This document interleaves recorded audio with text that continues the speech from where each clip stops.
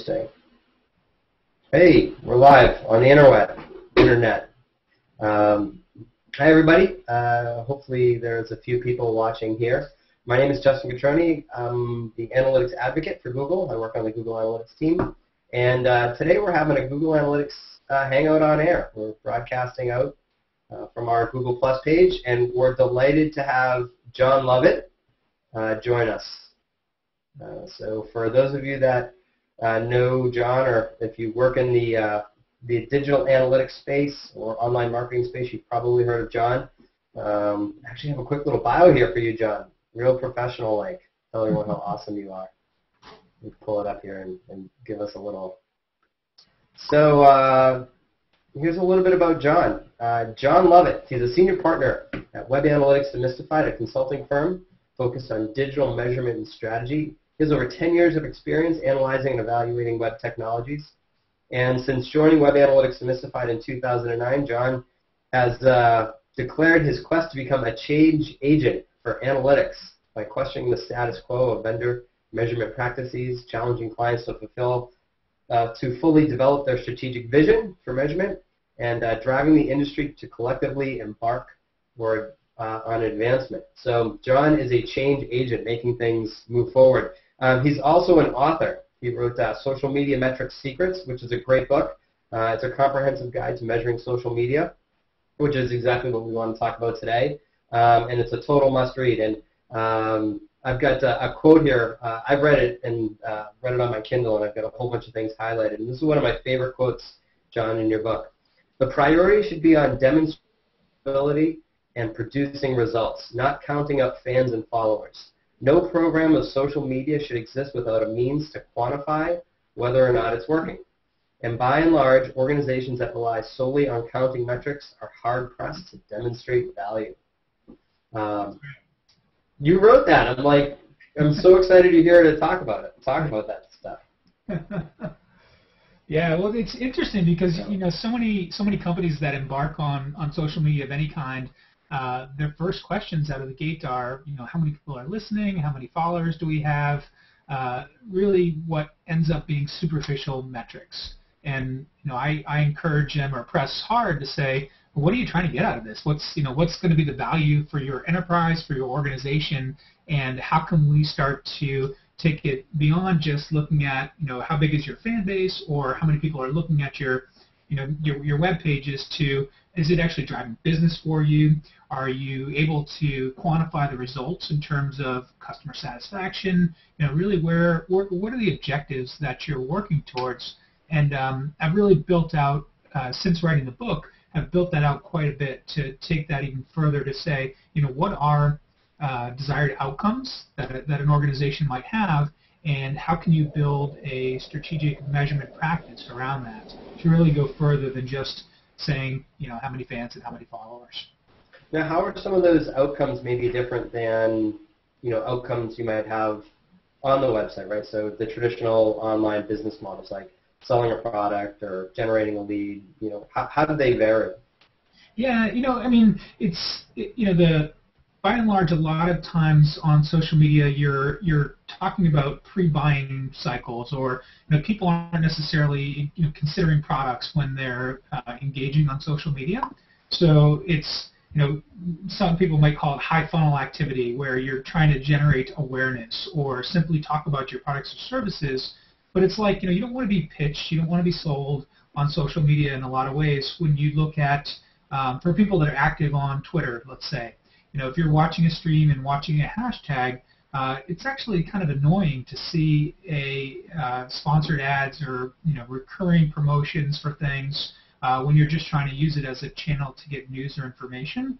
So the whole concept of the sledgehammer approach of marketing, just saying here's the message, we're gonna repeat it with consistency and frequency, that becomes it's not as effective in social media because people aren't necessarily there to get those types of messaging. They're there for the content, they're there for the engagement, for the attitudes. So to your question, really the differences between a primary website, if somebody visits your site, they're trying to learn about you. They're trying to learn about what you're selling, what you have to offer, perhaps how much it costs, and if they can transact with you directly. I think at social media, it's more about, can you generate the awareness? Can you facilitate some sort of engagement where you're actually getting them to either, talk to you or tell you about what they want or participate in some way, or other things too. Maybe you're facilitating support and they've already bought from you and you need to actually continue the life stage and say, we're going to support you and support our products using this channel as well. I do think that the differences between social media and a primary website in terms of outcomes are very distinct. Can I ask a question? Of course. Sure. So, John, one thing that I think is very interesting is how you choose which network to focus your attention.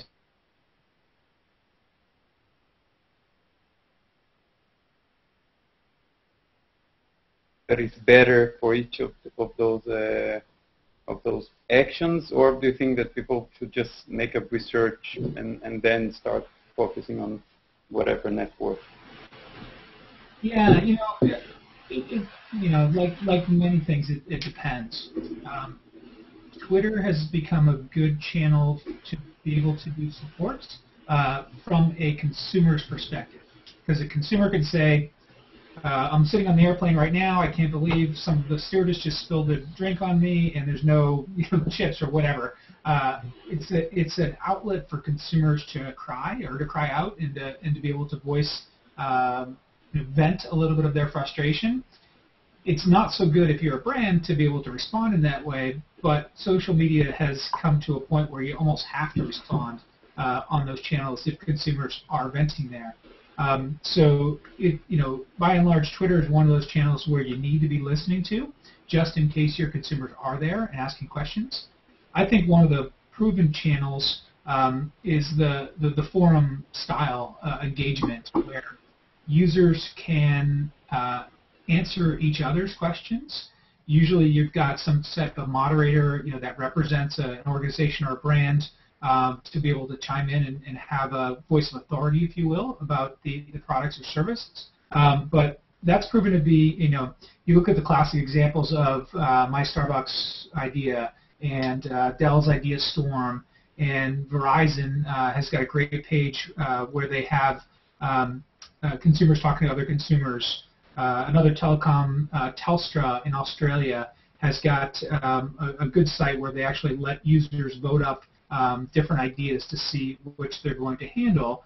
And that's proven to be a very diplomatic method of letting consumer opinion rise to the top, having a somewhat structured format by which to be able to have conversations in.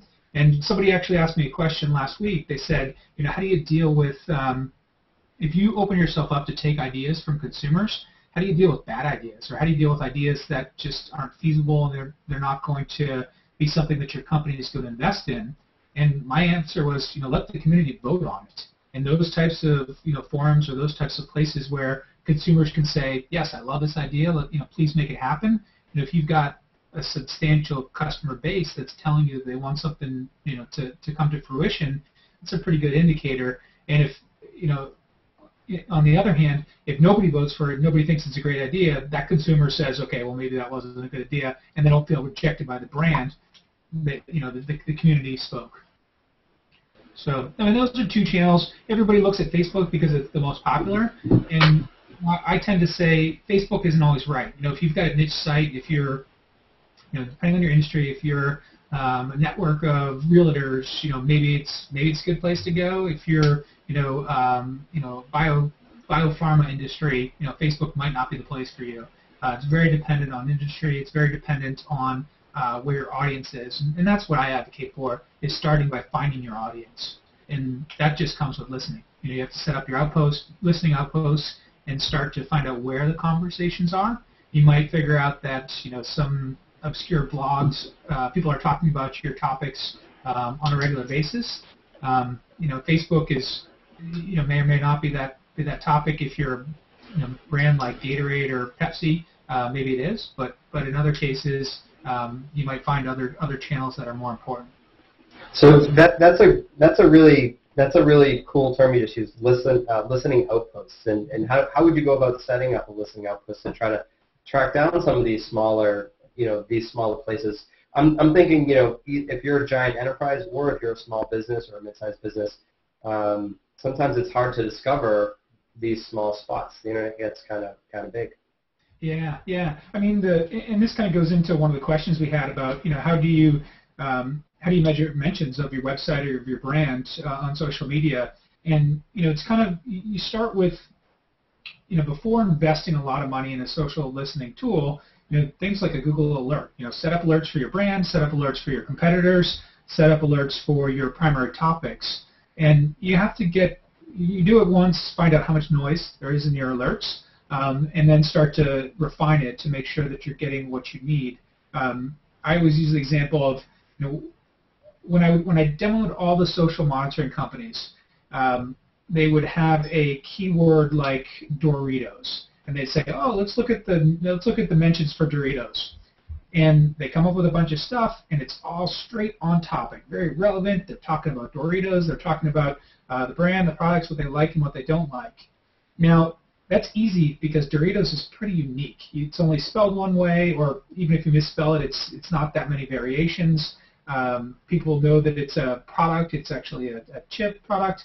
If you've got a generic brand name, or if your product is generic, you end up getting so much noise in there that you need to filter and filter and filter to be able to get to a relevant conversation or listening. So, in terms of setting up that listening outpost, the first thing is kind of starting with the wide net and then refining. And I take the same strategy with when setting up social monitoring tools on behalf of my clients. We say, what's the universe of keywords that we might want to pay attention to? And come up with a big spreadsheet that says, here's our branded keywords, here's our competitive keywords. Really it's like a SEO strategy, and what are the keywords you're going to listen to? And then you ultimately end up cutting way back because, as most of these tools work, the more you collect, the more you're going to pay. So, what is most important to you? Let's start listening to those conversations and knowing where your tool pays attention to. So, are they going to capture blogs? Are they going to capture mainstream PR? Are they going to capture, comments in blogs? There's all sorts of different methodologies that listening companies use. So those are things you need to be aware of. What are they going to capture? So once you start to find all of these little spots in all these places, what's next, right? I'm assuming you need to kind of, set some objectives. Like I need to grow my audience and I need to engage my audience. How do you measure that? Yeah. So I typically start with I call it the inside-out approach, and this goes back to the methodology that Jeremiah Yang and I developed going back a couple of years now. We've actually licensed it on Creative Commons, the framework that we did, because you really need to start with a goal. What's important to your business? And and oftentimes, to use Jim Stern's goals, he has 3 goals. There's only 3 things that matter to a business: either saving money, making money, or driving customer satisfaction. And those can be the biggest goals that you have. If those are your goals, figuring out, okay, what are the precursors to making money? Well, first you need to make people aware of your products and services. So awareness might be a category that we're looking at. Then you need to drive them to your retail outlets or to your website, or however you're ending up transacting with customers. So you need to be able to measure your calls to action. So what is the engagement factor?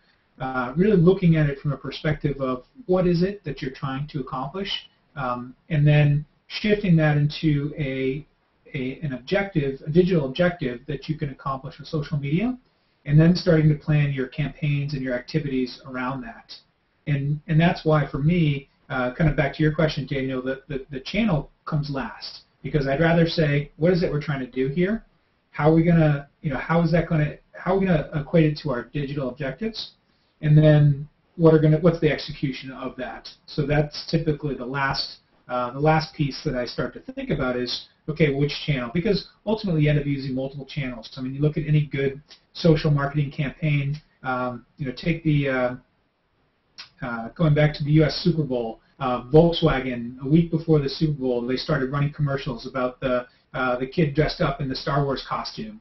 And you see that follows them through. And before the Super Bowl commercial even aired, they had 10 million views on YouTube. So phenomenal ramp up to their actual awareness campaign. When the commercial aired, people knew what to expect, and it was still a good commercial to watch, even if you'd already seen the YouTube video. And they ended up doing a good job of generating awareness.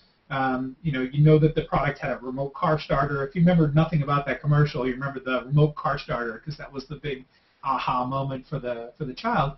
But things like that usually end up being multiple channels. So you had YouTube, you had television. There were conversations going on, across the blogosphere about the way that they were doing it.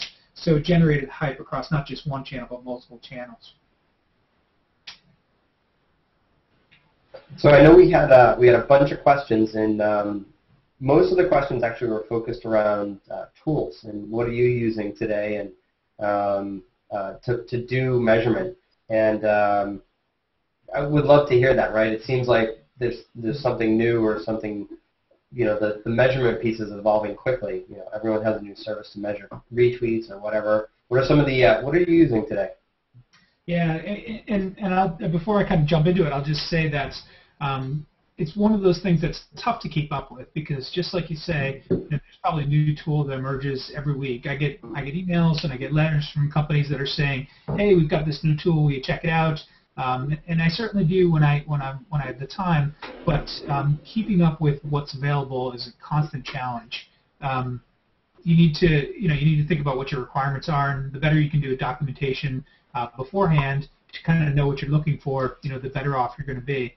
But I'm actually going to share my screen quickly just to show you, to give you a glimpse of some of the tools that I do use.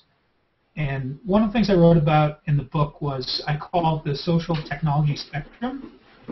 So this is a blog post I wrote back last year, and it kind of, this image right here is the technology spectrum. And I'm not sure how well that's showing. Is that showing up okay for you guys? That looks pretty cool, yeah. Okay, so I did this because essentially there are many different types of social media tools that you can use, and I put Learn at the center of this spectrum because, in my opinion, learning is the most important objective that you can take on with social media. So in terms of thinking about what it is you're trying to accomplish, you're always doing this so that you can learn something. But then from there, I kind of had 5 categories. So the first one is discover. You're trying to just listen. And, really it's the equivalent of social search. So just going out there and trying to understand what's available in the marketplace. The next category that I talk about is analyze. And this is where I kind of put the social analytics vendors. So it's about not just listening and finding out what's out there, but looking at the analytics behind it. So how many, starting with accounting metrics and then evolving to business value metrics, really how are you starting to analyze activity on your social platforms. The next category I talk about, and I'm going clockwise by the way, I don't know if you guys can see my mouse movements, but engaging. So either engagement or workflow. A lot of tools will do just listening. So they only say, you can pick up your mentions or maybe you can do some analysis. But tools like Radian6 do a great job with their engagement console. So if you pick up a tweet or you pick up people that are talking about your brand, can you engage directly from your social monitoring tool, or do you have to use another client? So let's say you hear something on Twitter about your brand and you want to say, respond to that person.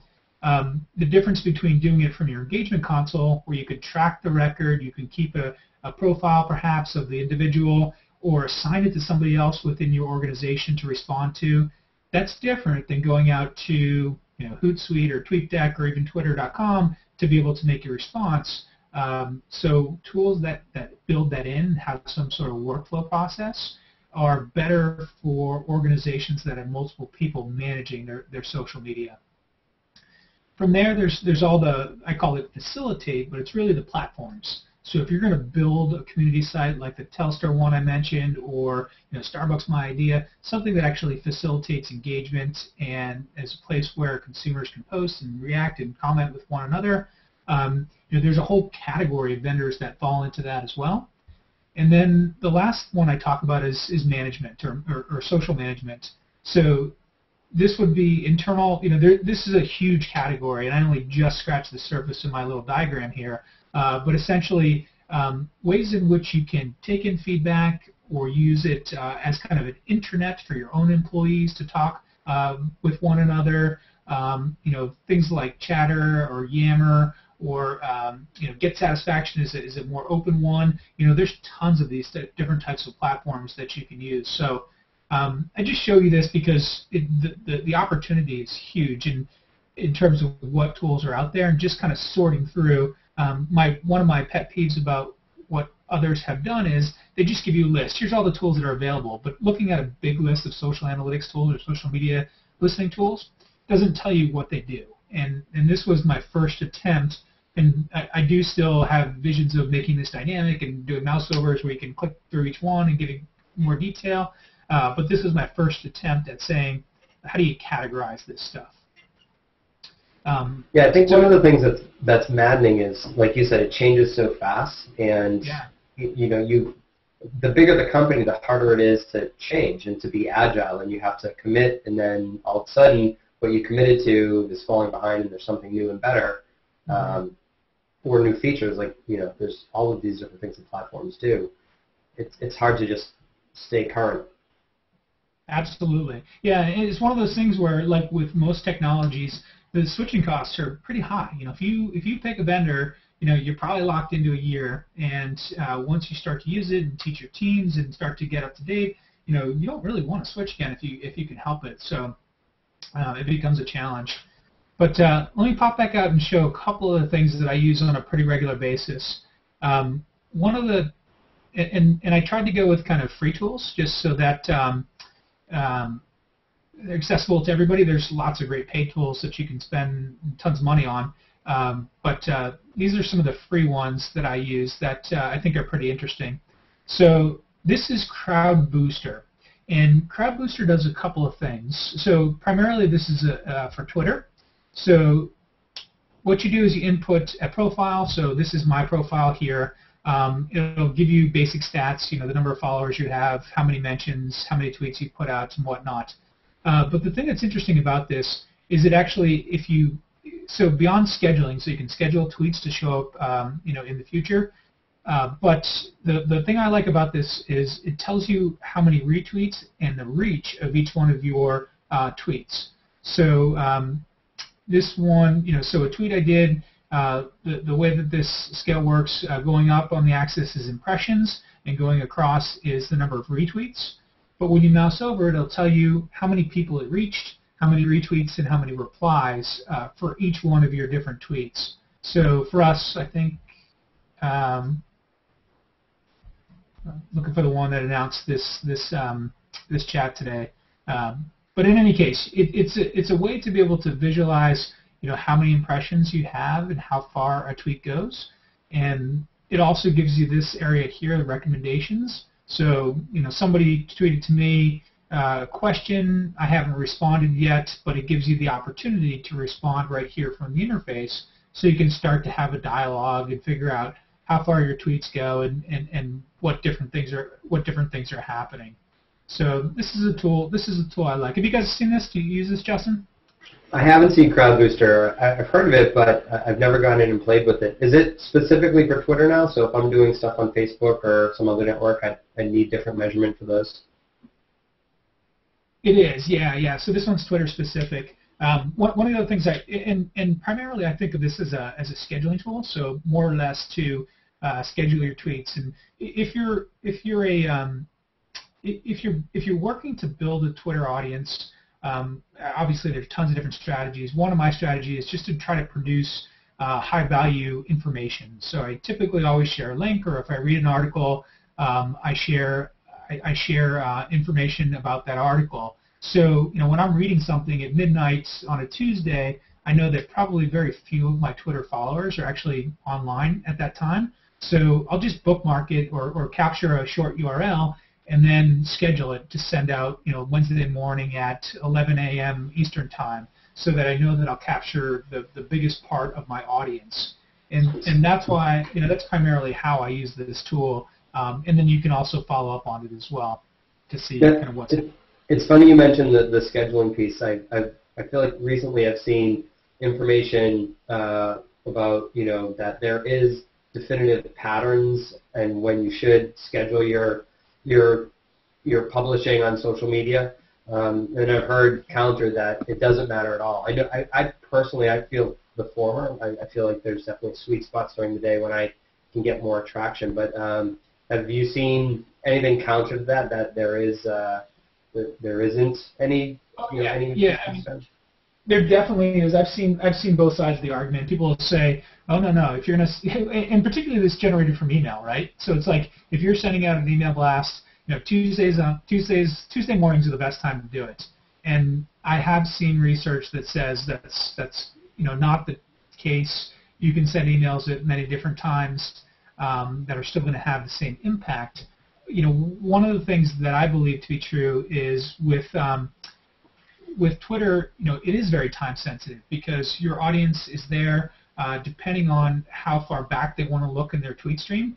They may never see your tweets, and it's even more so with Facebook, right? With EdgeRank, your tweets may never show up in somebody's stream.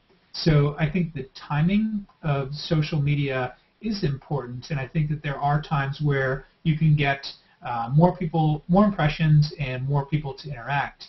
And the caveat there is if you are using these scheduling tools, that you kind of need to be there to react when you do publish, or at least be aware of it, because the worst thing to happen is if you send out a great tweet, you scheduled it, and then people say, "Wow, what's this all about? Tell me more. What do you think?" And they want to engage with you, and you're out to lunch. That doesn't help you. That doesn't help your the credibility of being genuine and being human on social media, which of course is very important as well.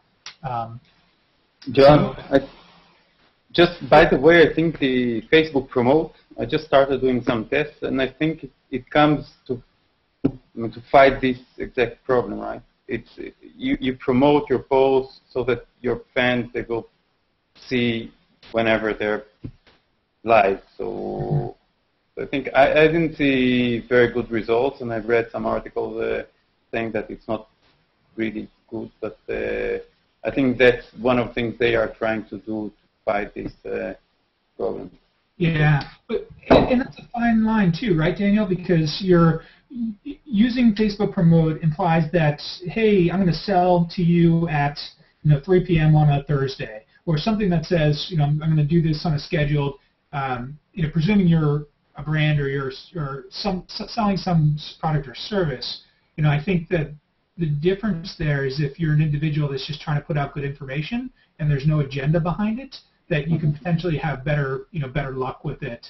But again, it's all kind of that. How are you using social media? If you're using it to, to sell or to, indirectly sell, those are things that you need to be aware of, and they may or may not be effective for you. What were you using it for, Daniel? What was were you trying to drive people to your website, or what was how did you use it? So I was testing on promoting a few posts to drive people to online behavior. So when I publish a few posts, and so what I understood from it is that whenever I promote a post, which is $5 or $10 maximum, and then the people that like the page, they will see. I mean, it's not it's not an ad or something. It's just taking advantage of. I don't know. They're just charging me money so that my fans will see. Yeah. I guess they're not putting it in front of other people, so I'm not sure what's the. So it's not like somebody who didn't ask to see or never heard of you is getting these promotions. No. It's people that have already liked you. It's just people that like your page. Yeah. So I mean, I don't know. I guess we all know that Facebook's probably trying to desperately monetize. So they're probably testing the waters just like you are. Yeah.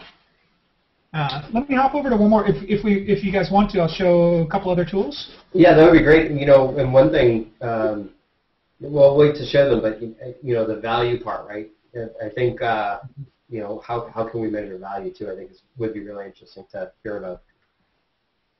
Yeah, yeah. So here, this is another one of the tools that I use pretty regularly. Tweet reach, and again, this is for Twitter. I was kind of going off the question that said, how do I measure retweets effectively? So I pulled these up. But tweet reach has both a free and a paid version. And the free version of tweet reach, basically you go to the home page and it looks like a Google homepage with just a search bar. So one of the cool things about this, and I just ran this report, but I looked for dominoes. So you can see, in a given time period, I'm not sure what our window is here. So I guess this is just today.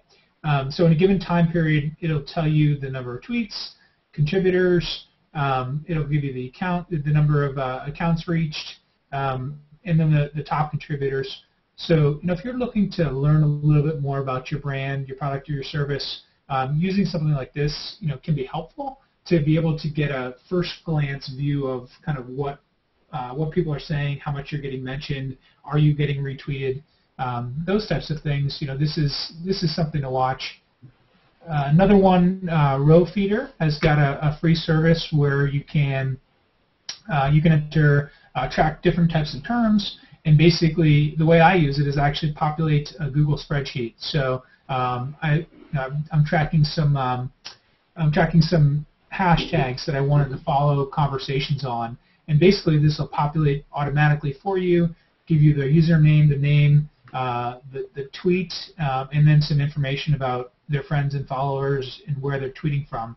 But if you're trying to follow a topic or a subject or something, this is another pretty cool tool to be able to get an archive, and they're going to cut you off with a free tool of how many you can actually collect. I forget how many rows, maybe like 15,000 rows, or excuse me, 1,500 rows is where they cut you off. But that's another one that's kind of interesting. But there's lots. I mean, there's if you do a search basically to get to look up different types of social listening tools, you can find you can find more than enough tools to look at and to play with. Well, and I guess the actionability of all these things, right, is to benchmark, right? So you did X, right? On Thursday morning, you posted to Twitter or to Facebook about an article, about X, Y, and Z, right? So then to benchmark the activity around that post over a certain amount of time, 1 hour, 6 hours, 12 hours, so that the next time you try to beat it, or if you're going to do a different piece of content, you can continuously kind of improve as you try to spread more content through different social networks. Mm-hmm. Yep, absolutely. Well, are there any tools that allow for that level of analysis there? Meaning, is there anything that would allow you to say, hey, I'd like to see what this tweet did within this amount of time since the tweet, or is it more just a fire hose feed? Does that question make sense? Are there tools available that allow you to do what Justin is suggesting without having to manually go in and create your own benchmarking? Well, I mean, I think to a certain extent, like the Crowd Booster tool that I just showed would allow you to watch one of your tweets and how many retweets you get and how many impressions you get of that. Usually, for me, what I do is probably take if it's important to me, if it's something I'm trying to track over time, I plug that into an Excel spreadsheet just so I can have a record of it and don't lose it, in their time windows that they've dedicated. But that would be one way that you could do that. What else, Justin? What do you use to be able to benchmark and track over time? Yeah, so benchmarking, whenever I've done, when I look at my historical data, honestly, a lot of it's in Bitly or other shorteners that I've used to go back and look at when I tweeted that particular link and the performance around a certain amount of time. But I don't have, Excel. I haven't even kind of gotten that advanced with Excel in storing stuff. I know some clients that do that and keep track of things in Excel, but I don't know anyone that's using a platform that has a complete history and says this tweet was of type X or categorized in these certain ways, and this was the performance. It's all much more manual than that. But at least with with the Bitly or some other tool, it's got the historical clicks, and you can break it down by geography and time and in the UI. But that's actually a pretty good question, because more often than not, when I'm helping my clients with tracking and doing things, they've got a campaign, and if they're executing that campaign, like the Volkswagen example I used, if you've got multiple channels, to be able to get the big picture perspective of your impact, you almost do need to track it in Excel to be able to pull it together somewhere, so that you can see, what was the campaign, what media assets did we use, or what social platforms did we use, and then what was the result of each one of those platforms, and however you're quantifying result, whether it's click-throughs to your web page, or whether it was generating awareness, or any of those different type of activities, being able to track that across channels, you usually have to aggregate it yourself in some way, because I still haven't found the perfect tool that does it all yet. So I think a lot of the data that you showed us, it was really good, because whenever I've talked to users of Google Analytics or any clients, they always say that they're using social media usually in one of two ways. It's either in that upper funnel engagement, right, trying to have conversations to stay in front of people, or it's that lower funnel where they're trying to monetize their groups, right? Maybe it's an offer that they're giving to their tribe that they have over here on social network X. And to me, it's that second activity. That's where you can still use web measurement or website-based data to say, all right, well, what is the monetary value? John, do you have like a formula or some way where you can kind of take that monetary information and then kind of map it back to all of the other things that you might be doing at the upper part of the funnel to say a retweet is worth this, or a follower is worth a certain amount of money? I haven't taken it that far, because I haven't been asked of my clients to do that yet, and I'm not. Well, you can tell me I'm full of crap if you want to. That's fine, Doug. Go ahead. My feelings will be heard. There's a lot of studies out there that say what's the value of a like and what's the value of a fan, and for me, I try to de-emphasize that a little bit, because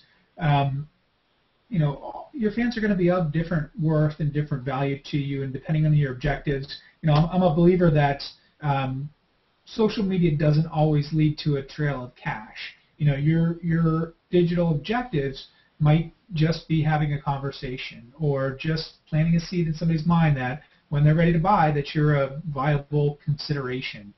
So I tend to be one that I don't say, how do you get back to the dollar at every social media activity, and for that reason, I haven't said, what is the value of a fan, what's the value of a like. What I do is encourage my clients to track what they're spending. So going for, here's our campaign, and I look at it, one of the ways I've done it in the past is I use awareness. That's one of my big categories. So, and I usually calculate awareness pretty simply. I just do mentions times reach on Twitter, and then you do it different ways for different platforms.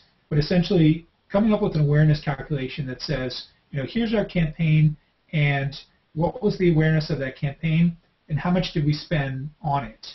And in other cases, I've done engagement as well. Engagement gets a little bit trickier, because you've got to figure out if you've got different platforms, what does it mean to have an engaged viewer.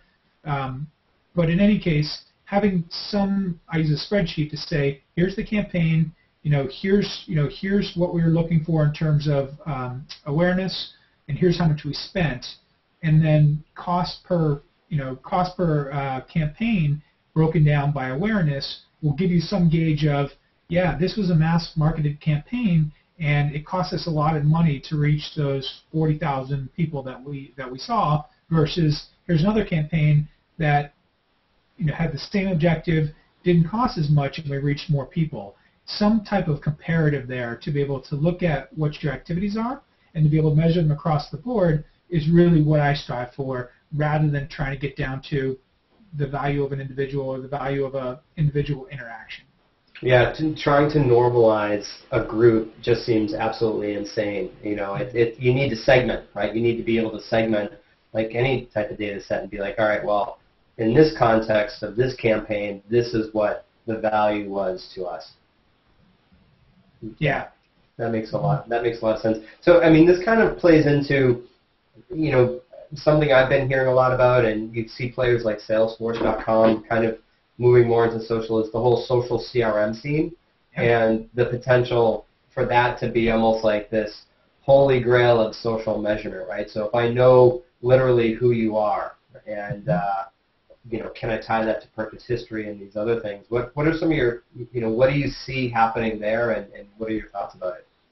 It's a burgeoning space. I mean, I'm seeing a lot of interest around that, particularly because most companies, no, I shouldn't say most. Many companies that do want to track at the individual level, knowing how their social profiles look becomes increasingly important.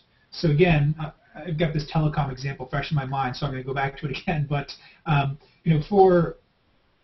for most consumers that have a service issue, product issue, research shows that they're not going to go back to the brand. They're just going to tell their social networks, this product is not satisfactory, and here's why I don't like it. So that raises an interesting challenge for companies today, because they're not getting feedback directly from their own customers. Their own customers are telling their networks and telling other people. It's like getting a bad seat on an airplane. You're not going to go call the airplane and say, this is terrible, but you might tell your friends, don't fly that airline because here's all the things that they do wrong. So businesses today are recognizing that if they're listening to those conversations and can pick up or include what somebody says, whether they're a proponent or an advocate or a detractor, and to build that into their profile, they can say, okay, this person has they've got X plan, they pay the least amount of money to us, and they're complaining the loudest. Maybe if we marketed to them differently, we could make their experience slightly better, and they'd stop, or we could convert them from a detractor to an advocate. So you just said something to me that could be completely earth-shaking, right? If we can market to that person better, and it's I mean, like now we're talking, you might identify 50 or 100 or multiple hundreds of segments of people, right, or groups within your customer base or prospect base to target with different messages. And that's the thing, Justin. You just hit it there, because in my mind, the way you do this right is you bring it down to the individual level, so you know what the individual says, you watch their behaviors, you look at their profile, you learn about them, and then you roll it back up to the segment. So that, one-to-one, that's a tough way to market. It's tough to be profitable marketing one-to-one, but if you can recognize at the individual level what experiences are, and you want to derive it based on some statistical foundation that you've got enough of a base to say this is characteristic of the segment, but to be able to identify either actions or behaviors that are indicative of a larger group, then you start to be able to roll it up and market to the whole segment, and that's when it becomes pretty powerful. Yeah. So are we as a marketing industry, and do we have the right tools and right platforms to do these types of things now? To me, it seems like we're still here where we want to be up here.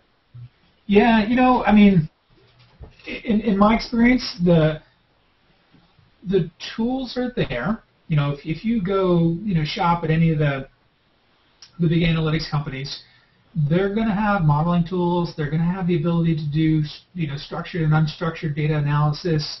They're going to be able to get in and do the science behind the segmentation, the network analysis, the way that needs to happen for these concepts that I'm talking about to become reality.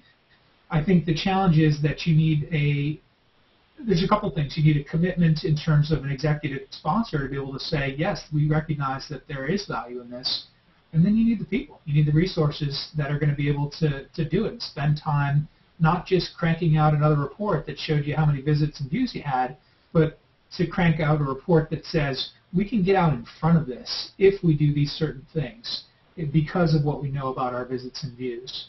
And that's where the thinking comes into this, and that's where it becomes pretty fun for analysts that want to be on the cutting edge to say, I have a high degree of certainty that this is going to happen if we market in this way. And that's the evolution of marketing. That's where this is going. Right, so we should make sure if any of you guys have questions that you have a chance to get them in. Anyone have a question for John? You know, we've hit most of the ones that were submitted. I definitely could ask more questions. Go ahead, Justin. I want to know your thoughts on some of these black box metrics like clout and cred, and you know, they have a lot of traction, and large companies are using them in interesting ways, right? You can get, if you have a certain amount of clout, you can get offers and deals that other people don't have access to. You can get better service from other places. You know, talk about almost the gamification of social media, right? It's, you know, if you do more, if you know more people, we're going to give you more stuff. So it's like ice cream and a 7-year-old. What are some of your thoughts around those? For me, you know, it's hard to peg one number to something and say this is what you are. It is. It's tough. So I go back to my old mantra, which is believe it if you need it, or leave it if you dare. You know, it's kind of like, you know, it's in a little bit of ways. You know, if you need a number to hold on to. Wait a minute. Wasn't that a Grateful Dead lyric? Thank you. Maybe. All right, I just wanted to make sure that I did catch that. That's Box of Rain. So, let's be specific here. Very good, very good. I can't pull one over on you. But in any case, it's one of those things where, you know, if you need a number, if you need to peg something and get a directional pointer, then those can have value. But like you say, you can game them. You know, if I wanted to boost my cloud score, you know, I could. You know, I could, you know, go out and, you know, and tweet more, or, you know, whatever it is that I need to do to work that system to get a bigger number. You know, there's probably a limit to how much you can game it, but at the same time, you know, you can improve it as well. You know, I know that I could also, you know, I can improve when I look at things like Twitalizer. I can improve my engagement score if I responded to more people, or, you know, that when I showed the crowd booster, there was a guy who asked me a question and I haven't responded yet. You know, if I responded more or asked more questions, I could lift up certain scores. You know, there's always ways to gauge that, or to game those types of systems. I think that there is value in having some scorekeepers, if you will. What I don't like to see is a pure monopoly, to say that this is the, you know, cloud's the only game in town. It's good to see that cred came along and that there's some variation there. It does make it tougher for marketers to be able to say, you know, what should I use? Well, you know, what matters to you? You know, what do you want to look at? What do you want to start following? You know, so I guess I take them with a grain of salt. You know, they're not. I don't think it's a definitive, you know, be all end all metric, but it is one way of looking at being able to say, you know, where should I start? And it gives you a starting point. Is kind of what I'm getting to. John, you mentioned a lot of different tools out there, and suggested that having a central place to be able to pull information, let's say into an Excel chart, would be a good way to help, you know, bring it all together and move forward. Is there any process of automation to that? Do a lot of the tools that you mentioned have APIs and ways that data can be pulled in a more manageable way than having perhaps a team of data entry people checking crowd booster stats every so often? Absolutely, and that's a great question. You know, most of these tools do have APIs that you can pull from, and you can be able to get data. I mean, so like RowFeeder, for example, is all APIs. Yeah, it's a way to get it out of Twitter. You know, it's a matter of, you know, for me, I'm not a developer, so for me to make a dashboard like that, or to make something that pulls and automatically updates, I would have to hire somebody to do that. You know, but if you can do it, if you're technically inclined, absolutely, that's the way to go. So you don't have to pull manually. It just depends on the resources and the skills that you have to do that. You know, there's a lot of cases where I want to pull just a few numbers out of Google Analytics and include those in my reports. And you can do that on an automated basis as well. I'm sure Justin's got lots of tips and tricks to be able to get data out of Google to populate spreadsheets. But absolutely, that's a great question, and it's a matter of, you know, throwing just a few development resources and depending how fancy you want to get, you can probably do that on the cheap to be able to make these things such that you're not doing it manually each time. Thanks.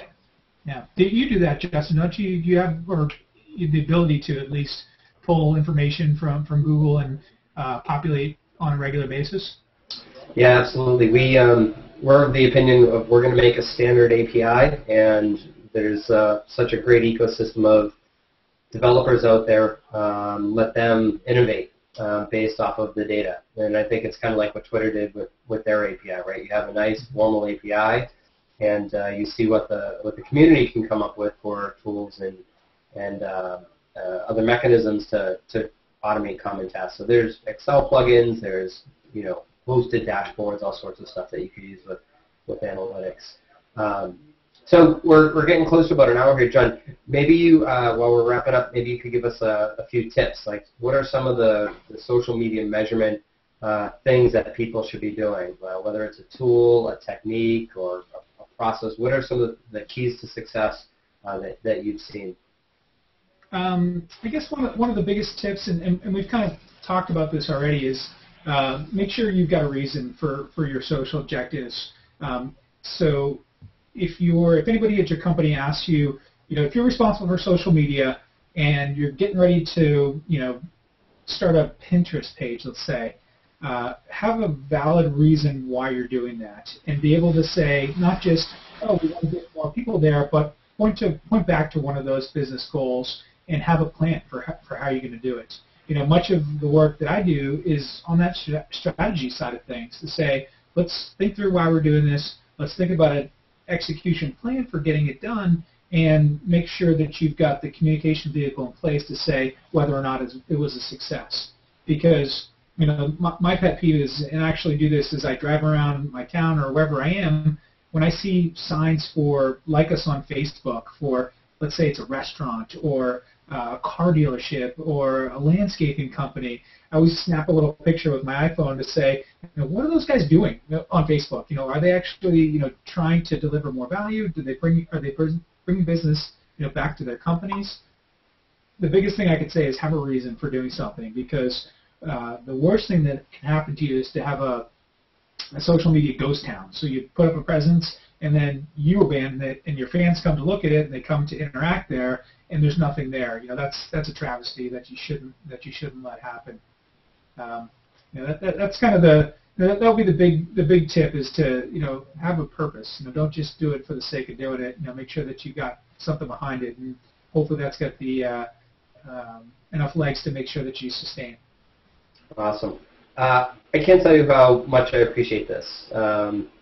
Literally, I could listen to you all afternoon, just talk about this stuff. To me, it's really amazing, right? Because it's all of this stuff is so new. It's changing so fast.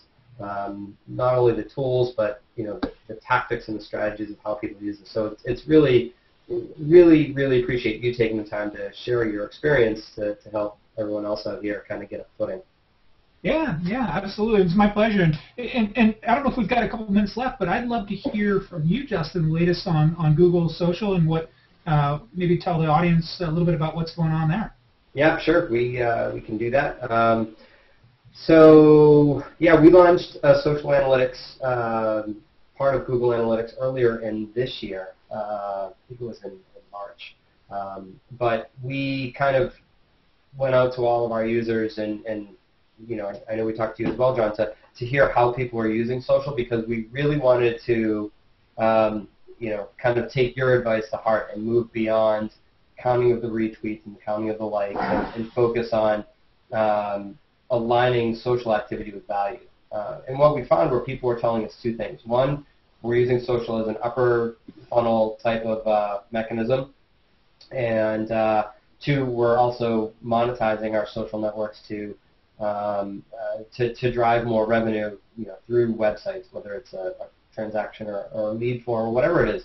And so what we did with Google Analytics is that we have these social reports in the traffic sources section, and we categorize all of the incoming traffic that's from a social source. So we maintain a list of over 400 different social websites on our back end, And when someone comes in, we can look at the referral information and say, oh, they came from T.co, that's Twitter, or they came from Facebook, or they came from some other social network, and we can automatically identify traffic from social networks. So right off the bat, I think that's a huge plus for businesses, because now it exposes that long tail of social that you might not have known about before. If you have such a narrow view of social that it's Facebook and Twitter and Google+, now all of a sudden, instead of 3 rows in your table, you might see 60 or 70 because there's traffic from all these other social networks. So we wanted to kind of expand what social is.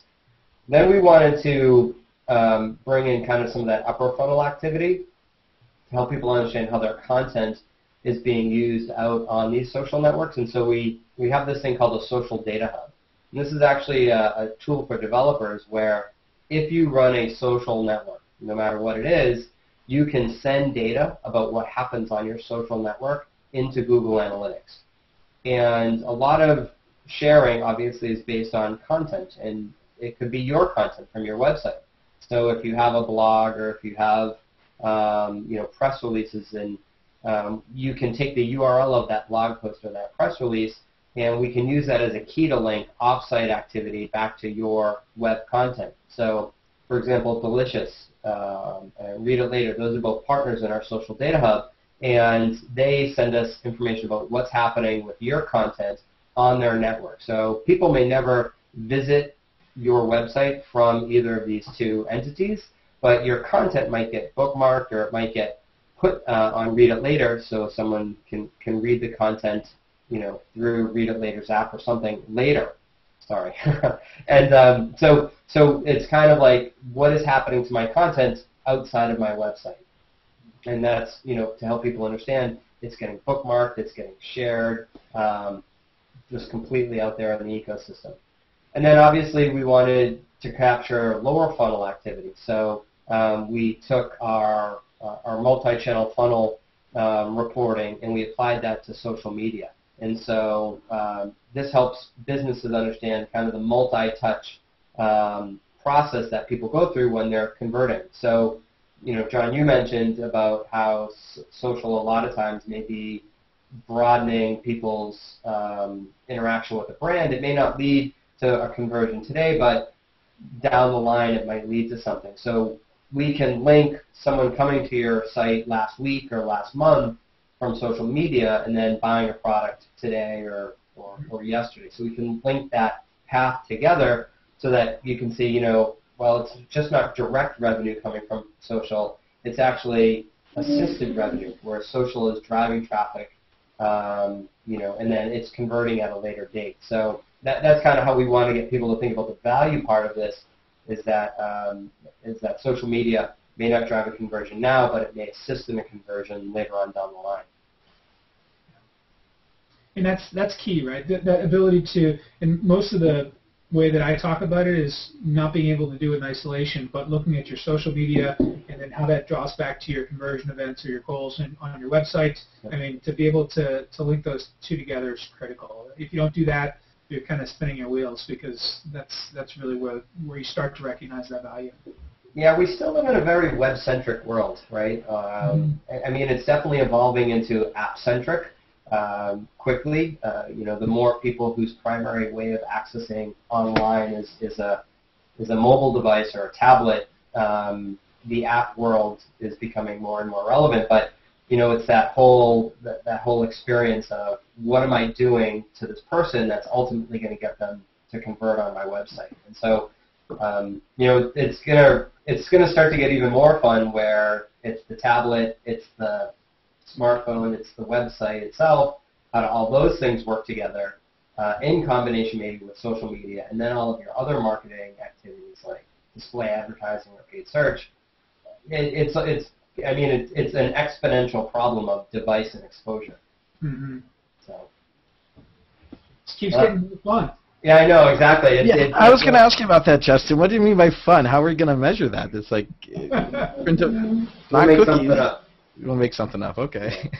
So, I think the social media, I think, might be the key to the future, right? Because the more that it becomes a logged-in experience, right? The more your social identity is used as the key to products and services, just like John said, it becomes individual marketing.